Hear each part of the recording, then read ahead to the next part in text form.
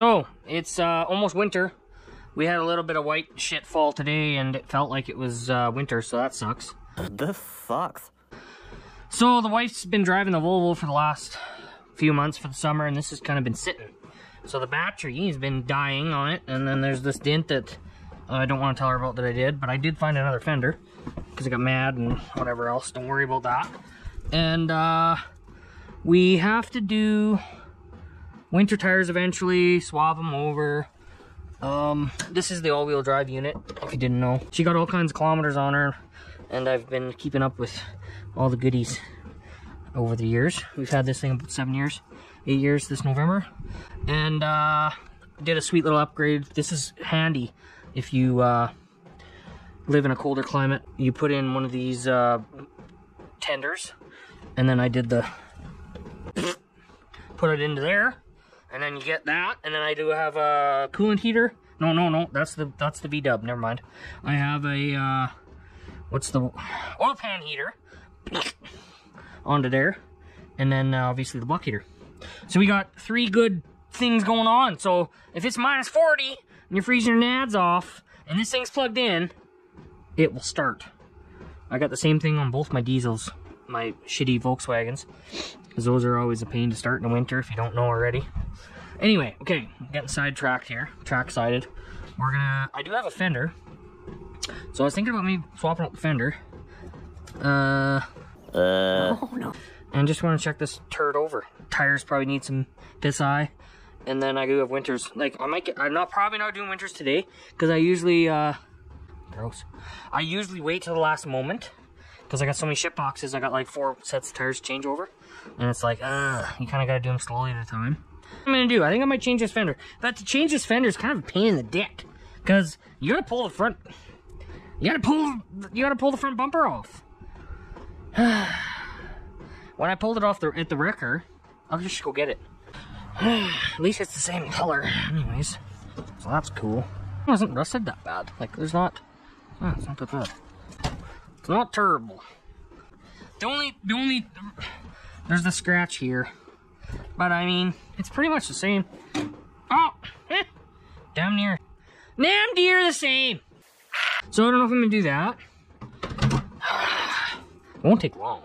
And it's supposed to be nice for the next few days. So she won't be driving this for a little while yet. But, gives the guy something to do. Anyway, okay. So if you want to sit around here,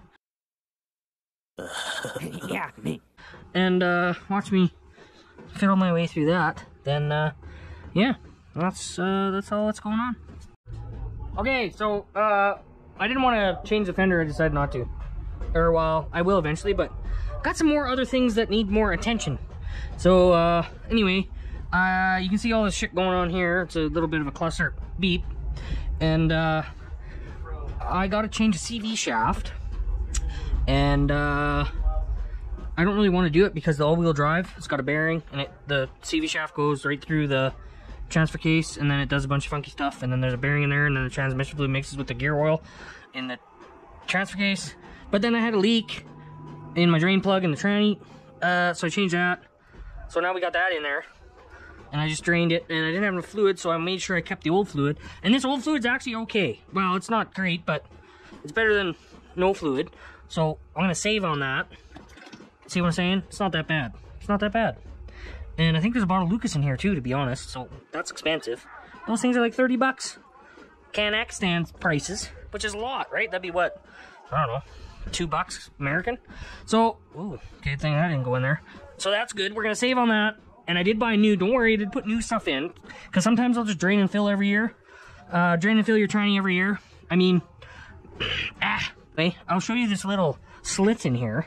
I need a light. Thinking I might be able to get away. I don't know if you can see in there, but there's the boot's ripped right at the joint.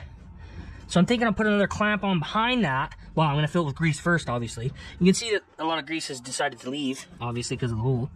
And then what I'm gonna do is do that for now, and then I'll just basically band-aid it, because I don't want to pull that out of there, because apparently it's a pain in the dick.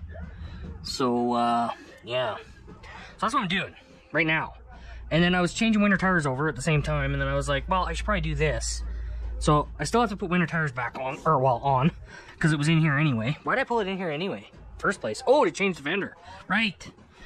But fender's not drivability problem. It just, you know what I'm saying. Know what I'm saying? You know what I'm saying? And this side looks okay. This boot over here probably needs to be changed. And I do have to do a rear, was it passenger side boot? So that's that. So, I mean, what do you expect for a car with 240,000 miles? So anyway, and if you don't know, this is the wife's car. This is her winter beater, basically. All-wheel drive, obviously, and some snow tires. And she does pretty good. And it just keeps running. I did have to change some stuff. I did, the valve cover gasket was leaking a bit. I did change a plug at one of them things. And, in here was, what did I do there? Oh, intake gasket. Because that leaks and gives you a P033. So if you got a P033 code on your Corolla or Vibe or Matrix, most likely it comes up as a lien. And what happens is the intake gasket gets brittle and hard, and then it sucks in air beyond that, and then you get a lien code. It's a common thing. Well, it's a wearable part, I guess you could say. So anyway, so I'm just doing that right now, and then I'm gonna try and tidy up get that CV boot fixed, or well, temporarily permanently fixed until it decides to quit again. So that's what I'm doing. That's what I'm doing. And oh, the crush washer. So this was the old crush washer in there, and I did a drain and fill about 2 years ago, ish, and this is pretty clapped out. Like it's squished, but it had a good drip. It had a good drip to notice it when it was sitting in here for like 3 days. So I was like, well, I should probably find a crush washer for that. And I did. So I put that in. But to change a crush washer, you got to do the whole drain the plug, pull the plug, drain it. And I was thinking, well, maybe I'll do the shop back, shop back trick, where you put the shop back on there, and you suck it. But that's such a small tube. I don't know if that would work on the Trans. I know I've seen guys do it on the Earl side of things, 710, but I don't know. So I just drained it, and I thought, well, I'll put some new fluid in, and away we go, right? Oh, this is getting everywhere. Of course it is. So yeah, we got that dripping. So, oh, I did spray some of the degreaser under there just so I could kind of clean it a bit. Oh, there's my timer. Perfect. So that timer was to clean the degreaser off. Oh, Alexa, stop the timer. Okay, so I'm going to do that, clean all that up, and then I'm going to put a CV boot, or I'm going to put a hose clamp on that CV boot. Well, I'm going to fill it first with grease. And then, oh yeah, I might do the T-case, because I don't remember the last time I did it. But, and then I did write down here, I guess, the rear diff and T-case take 80W. 90 GL5, so that's good. And then we know that is happening. Okay, I'm gonna do that. I gotta take a leak. Oh yeah, here's a toilet. Perfect. Any tree's a toilet, really. I'm going to change on the gear oil in the transfer case. So here's our drain, and there's the top one's obviously the fill. So it's a little cramped up in there. Just do the fill. So I'm gonna try and figure out that. Oh, yeah. Oh. How many times I gotta get up to grab a different tool? 9. Oh, 9, 9, 9, 9. 9, 9, 9, 9, 9. Okay. I don't even know. Oh, that's probably way too big. Yep. Dumbass. Dumbass. I guess if a guy knew what size it was, he wouldn't have to thumb it. Saskatchewan thumb it. It's in Saskatchewan. But, okay, we're on. Donkey Kong.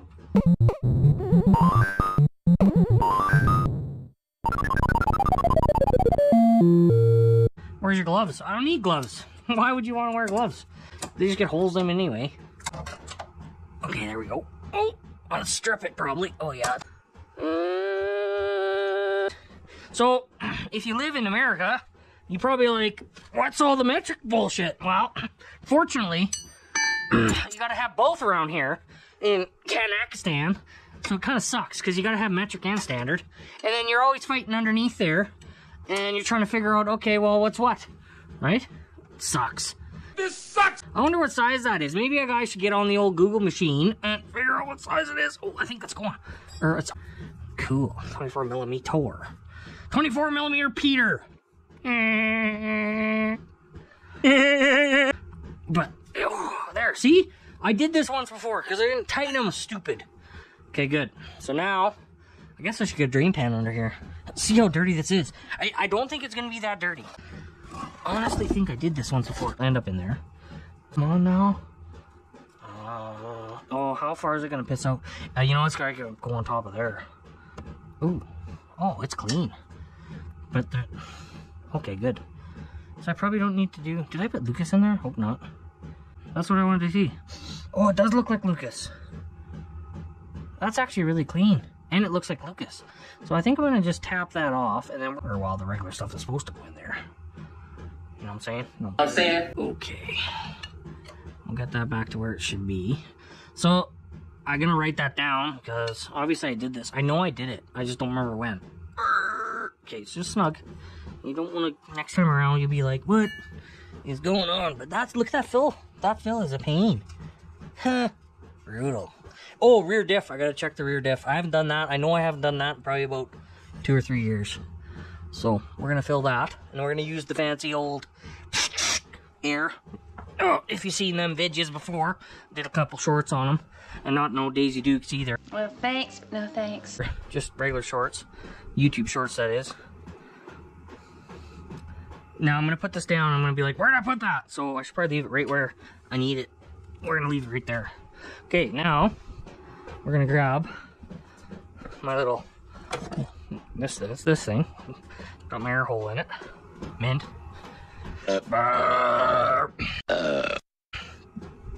Now I bought gear oil today. It's 80-90. That's what it takes. Oh, burps are coming out of all kinds. Yep. So it's always a good idea to just leave everything out so you have no room to work on your bench. So that way it makes everything more difficult. Why wouldn't you do that? Oh, lift and peel. This one actually worked. Oh, no, it didn't. This lift and peel shit doesn't work half the time. It's a 50-50 shot. Oh, let's use this one. Whoop. It's okay if there's a little tranny fluid in there. Little old Bruce Jenner. Didn't really seem to come out there that quick. So I'm wondering if maybe, did a guy not put enough in there? Or what? But this stuff, oh, smell that? Yeah, yeah. Smell of vision. You smell that. Okay. Oh, oh, oh. Oh, I gotta do a blend door on that stupid thing too. It's making all kinds of... So that's annoying, but I don't drive the car, so whatever. It's been like that for like a year. And the old lady, she's like, meh, I don't care, do it whenever. She's so good sometimes. And we're gonna put that in the hole. This is good. You guys gotta do this. If you ever need to change any kind of gear oil, diffs, any kind of stuff you gotta get from underneath. Wow, this is the cat's meow right here. Meow! Oh, you know what I'm saying? Oh. You know what I'm saying? Oh, we got a little drip. Oh, lots of drips. Damn it. Oh, now there's lube on it. I'd be able to fit it in. Okay, let's go a little more. Okay, there it is. You know what I'm saying? Okay, we still lined up. Oh yeah, I think it's full. Oh yeah, it's full. That's brutal. I didn't want to go out. Oh yeah. Holy! It's hard getting in there, okay? You're probably like, oh, I can do it better. Well, no, you can't, because you're not here. So you can't. Well, that was dumb. I hope the rear diff won't be as bad. Oh yeah, I gotta take that wheel off still. Forgot about that. She's getting a little chilly up here in the Frostbakistan, so it's time to switch over to the old winter tires. And of course, the northern states, if you're watching in the northern states, the two of you that are here still, maybe 3 now, because, you know, I got 464 subs, so that's sweet. But maybe you'll be like, oh yeah, I know that old, I know how to drive in snow. Oh, yeah, it's actually fun. Okay, now I gotta go have a bath, and I'll be back. Oh.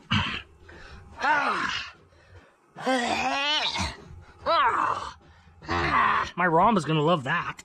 I'm gonna have to turn that off because that'll just scoop that up. Well, I think it was my fault, kind of. Well, whose else would it be? Anyhow, anyways. I should wear gloves. No, gloves are useless. Because you just tear them off again. Yeah. Oh, now it smells like orange diff fluid. Orange clean diff fluid. Is that the word? Yeah. Okay, so now we're gonna get to the rear differ. I gotta still change that, or put that hose clamp on there, which I haven't done. See, I usually like to do the easiest stuff first, and then complain about it later to do the hard stuff. Yeah, that's the way I go. So back here's Allen key. These are Allens. 10 mil maybe? Let's see what we can figure out. Ooh. See, I did do this once a while ago, and I don't remember when, but I know it's longer than up front. So this might be 10 as well, same as the tranny, or is it smaller? Oh no, it might be 8 mil. No, that's not working either. They're probably pretty dirty. Yeah, it's 10. Okay, well, do the fill plug first now. Come on, you gotta know this. Oh yeah, she's pretty hardy. Oh, there we go. Oh, just give her a little. Oh, it's dirty. She's dirty. I wonder if that's leaking. Okay, so we'll pull that out. Well, we know we got the fill loose, so let's worry about the bottom here. Drain this fool. Okay. Oh. Okay, where's our plug? So this will probably be pretty bad, I think. Yeah, because this has probably been 4 years, 5 years, maybe. I don't know the actual mileage on it when I did this last. Oh, but obviously I was an idiot because it's too tight. Because it should be hand tight. Come on now. Oh, that hurt. There. Oh, I should have got some gloves. Bad at all. Ah, shit. I lost the pan thingy in there. Pressure washer. That's the one. Well, we already got it draining, so we're going to drain it and put new stuff in. It's actually not that bad. So that's good. Okay, well, may as well undo this. Undo your filler. I'm really laughing. Oh, there goes the crush washer on that too. Damn it! That's what the other one did. I gotta grease my hands in here. Damn you! Where's it? Oh, is it? No. Not much in here, I don't think. Holds in there. I thought that was it. That's not it. I may as well bathe in this already. So there's Allen's in the back of that. So this will be the same, obviously, if you're watching still. Toyota Matrix. All-wheel drive. And then, I don't know if some of the other Toyota 2.4s have that. Same rear diff. You'd think, right?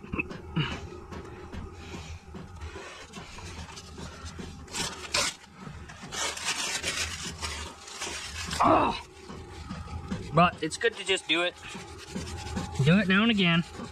Fluid's cheaper than a new diff. And then you keep your seals, keep your seals so they don't get doing non-sealing things. So really, if you just do changes, I actually, story time. So I was at a job at work and I was talking to a guy, and I don't know if I believed him or not, but it could be true. He had a Chevy Tahoe. I was like a 2003. This was a couple years ago now, and he drove a lot, and he would come back to Alberta. So that's a good jaunt, 13-hour drive. So how many ever kilometers or miles and blah blah blah. So anyway, he had his Tahoe there. Actually, he had two Chevs and 4L80, 4L60, whatever. Doesn't matter the transmission. He's like, once a year, drain and fill. Once a year, no matter what key is, because obviously you're not going to put a whole. Like once a year, I do the change on my diffs and his transmissions, transfer cases, no matter what. Always once a year. So I was like, oh, okay, yeah, that makes sense, right?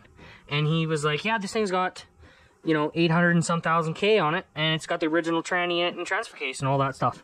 I don't know, 500,000 miles. Oh, what was that? There's ducks. They're going south for the winter. Where's the Allen key? Alright. Oh, I'll probably go a little lower on the old hoist there, but whatever.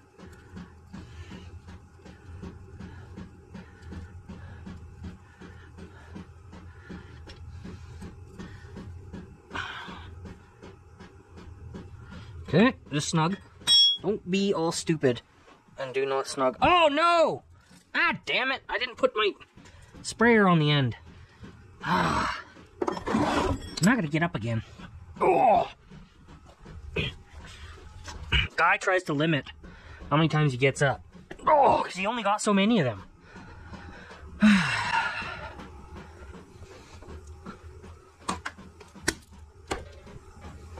Right? Right. Oh, may as well have a little beer break while we're here. Man.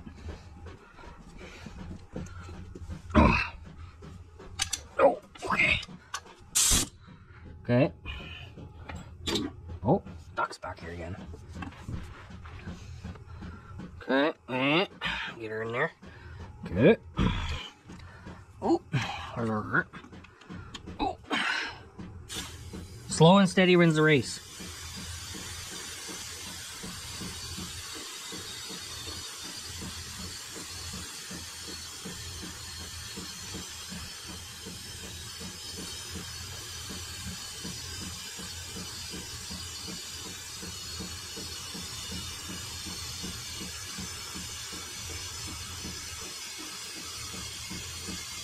For sakes.